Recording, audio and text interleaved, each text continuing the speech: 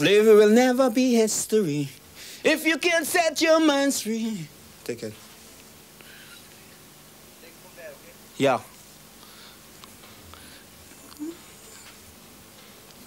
Slavery will never be history if we only believe in just let it be. Ooh, yeah, yeah, yeah, yeah, yeah, yeah, yeah, yeah, yeah, yeah, yeah, yeah, yeah, yeah. Oh, history if we only believe in just let it be.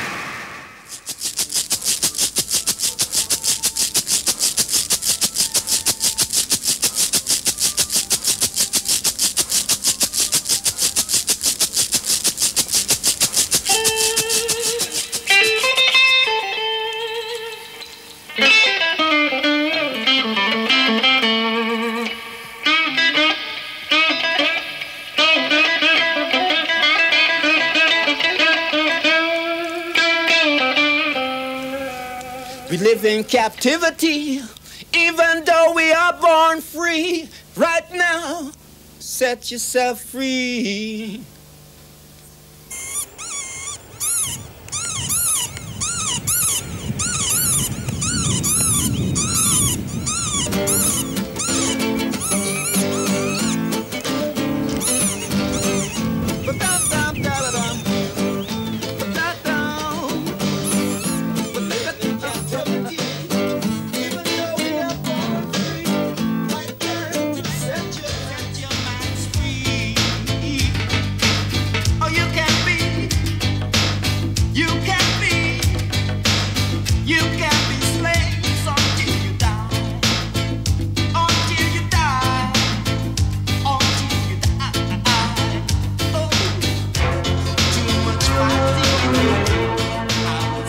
Quite impressed by the material, and I'm wondering what he could do.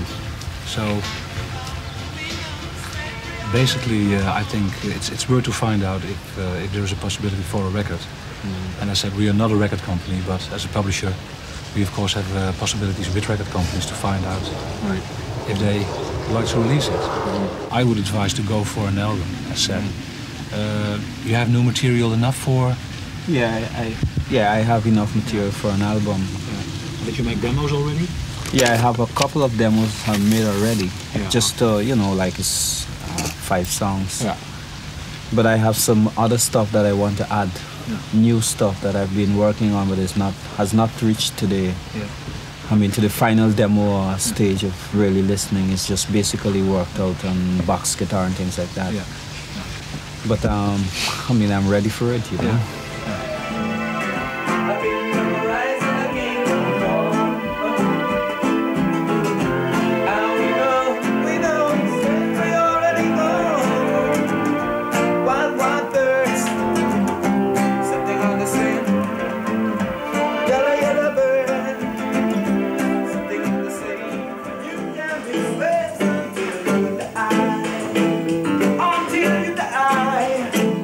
Until you die.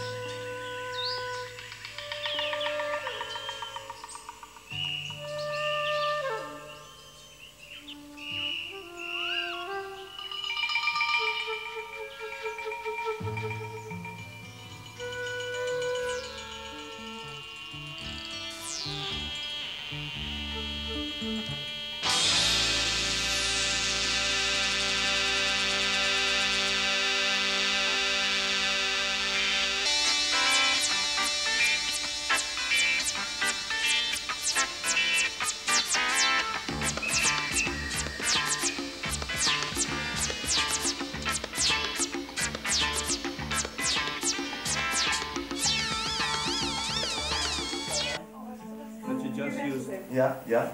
The show hosted of mortars, you know. I mean, not literally gun mortars, like starvation, you know, and things like that. Ignorance. Mortar, you know. Yeah. I'm trying this chorus part once again.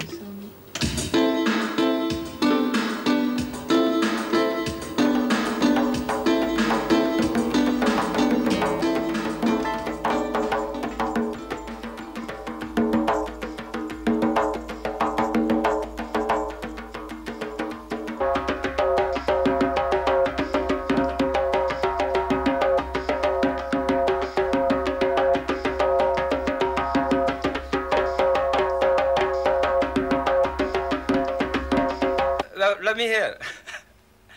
Now basically I feel good about it, you know, and then we put the fifth. Yeah? Me I feel irie. Me I'm irie.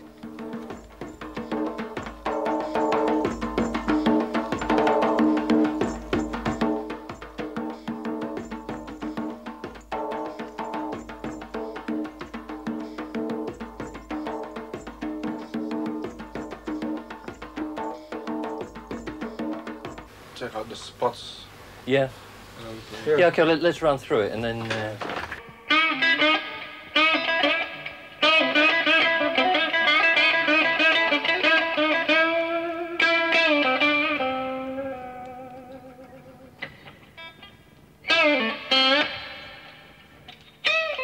Well, right now what I'm doing, or what I'm experiencing at the moment is working on this particular recording here with the hope of trying to get into the electronic world like so many of the other musicians have done.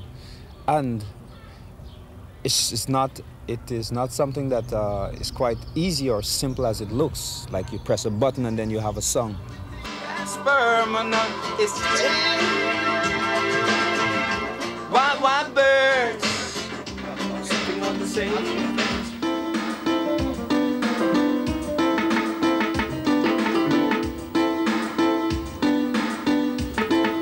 I consider the main thing is you get a steady rhythm track down, and then you fill on the rhythm track. Yeah, I agree. I agree on that point, of course.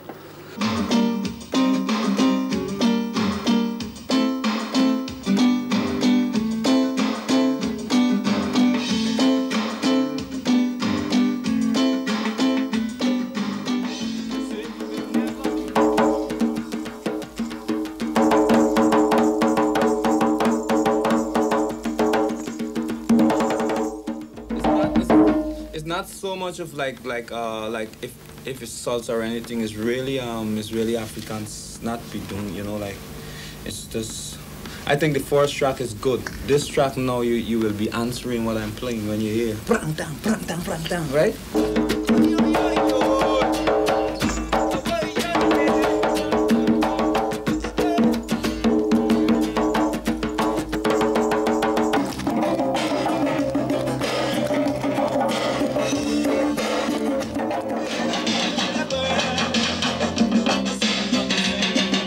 Voor deze productie heb ik die Afrikaanse trommels gebruikt. En eigenlijk zou ik ook nog de timbales gebruiken. Maar ze achten het nodig dus om het via de sampler te laten lopen. Nou, het verschil is dit, dus dat als mijn geluid wordt opgenomen in de sampler, je verder te maken krijgt met mensen die het nodig vinden om aan die knoppen te draaien. Daar vindt al direct een vervorming van dat naturele geluid plaats. Als ik nu zo sla op die trommel, is rauw. Dat is mijn vel en dat vel van een dier. En hierdoor kan ik direct mijn feeling en mijn vibraties, wat ik in mijn hart heb, naar buiten brengen.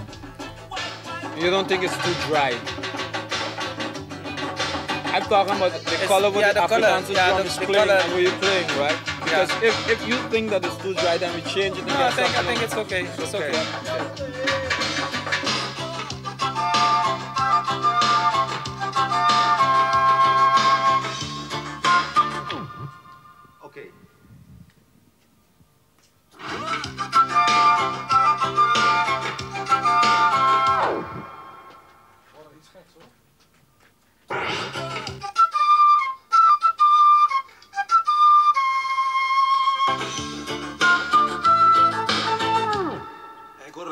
maar dat is een andere fluit volgens mij.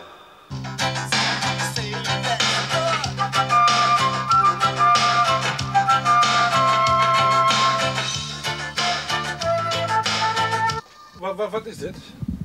Is dit een dubbel of een tweede partij? Het is een dubbel gewoon.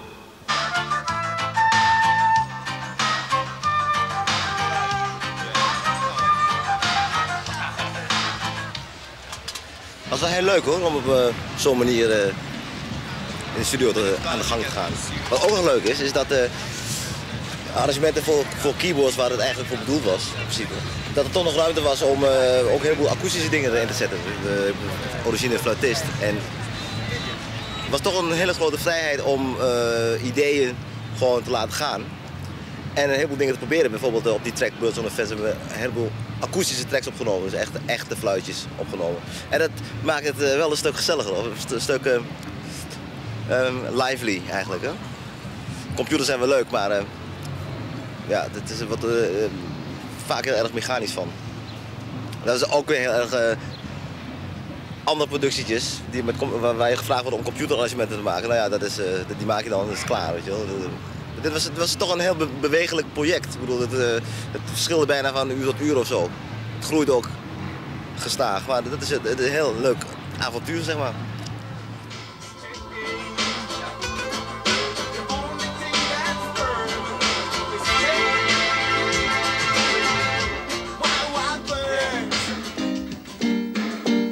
One of the things that really impressed me in working in Suriname was the language, the local language and the music, for instance, like the classical music.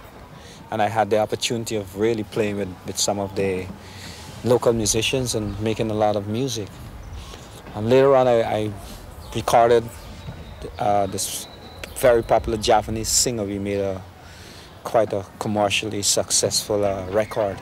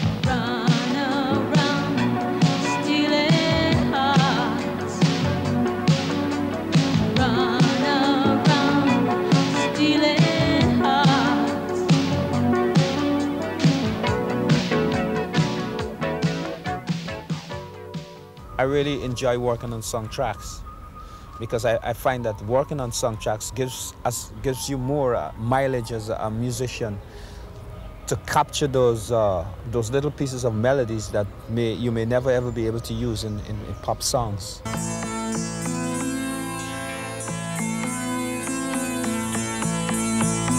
You really could go off into a lot of imaginations, and you could experiment a lot with songs that in the end suit the images that is really required for the documentary or the subject matter that you're working on.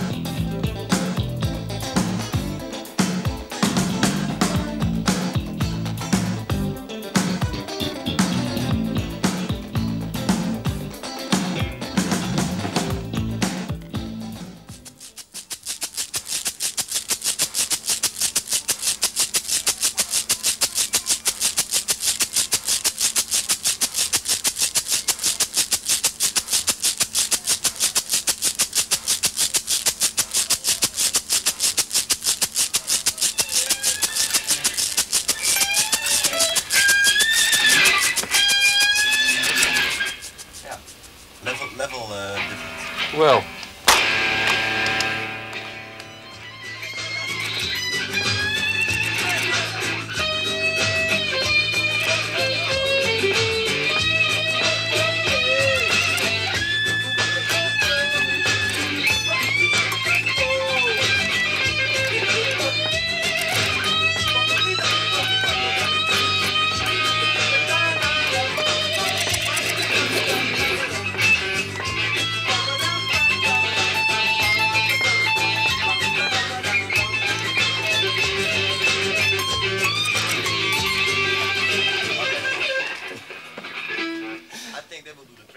Yes? We live in captivity, even though we are born. Hard times set your minds. We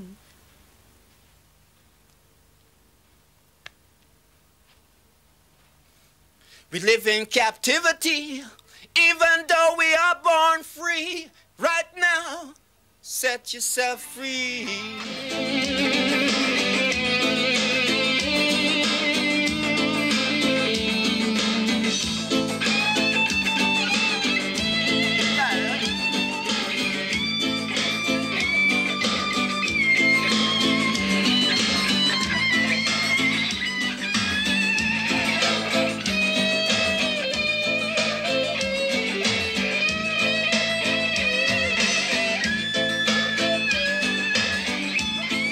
Yeah, we were thinking about what market this music would fit into, and we, in general, it's kind of like reggae, you know, but we're trying to put it into a, you know, Western form. So we didn't want to really get cornered in a specific reggae market, because I think they have certain ideas about what reggae music should be.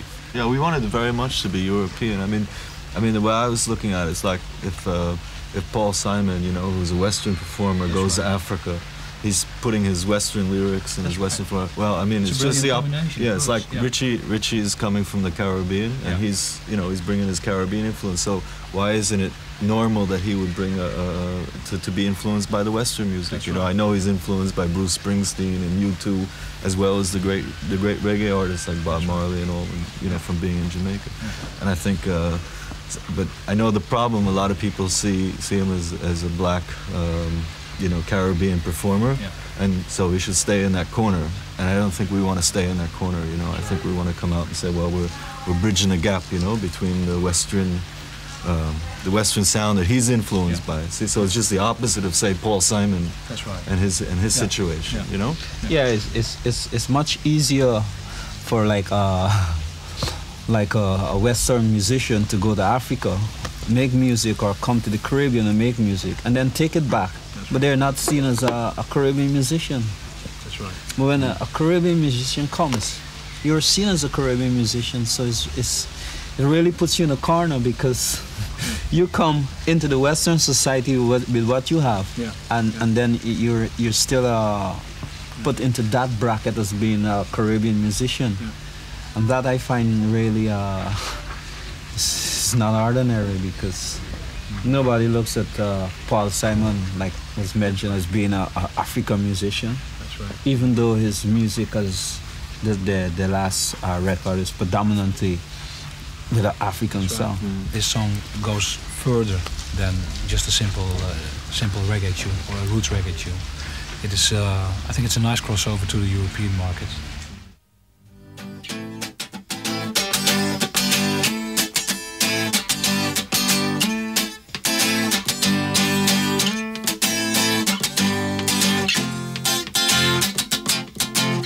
Could you put up the music a little bit?